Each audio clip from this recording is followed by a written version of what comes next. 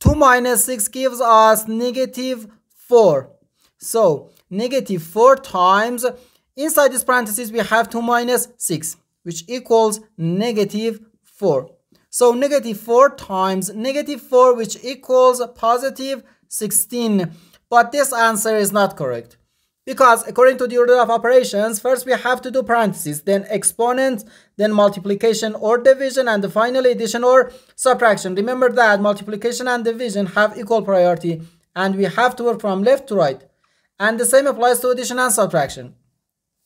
In this expression, we have one subtraction, one multiplication, and one parenthesis. Inside this parenthesis, we have one subtraction.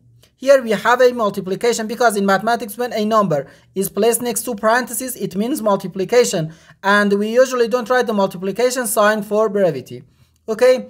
Now, according to the PEMDAS, first we have to do this parenthesis, then this multiplication, and finally this subtraction. If we do this subtraction before this multiplication or this parenthesis, it is wrong.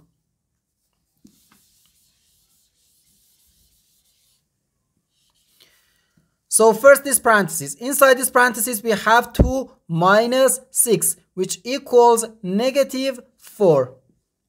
Okay, so we have 2 minus 6 times negative 4.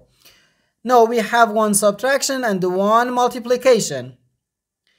According to the PEMDAS, multiplication has higher priority than subtraction, because multiplication comes before subtraction. So here first we have to do this multiplication. Okay, so negative 6 times negative 4 gives us positive 24. So we have 2 plus 24, which equals 26.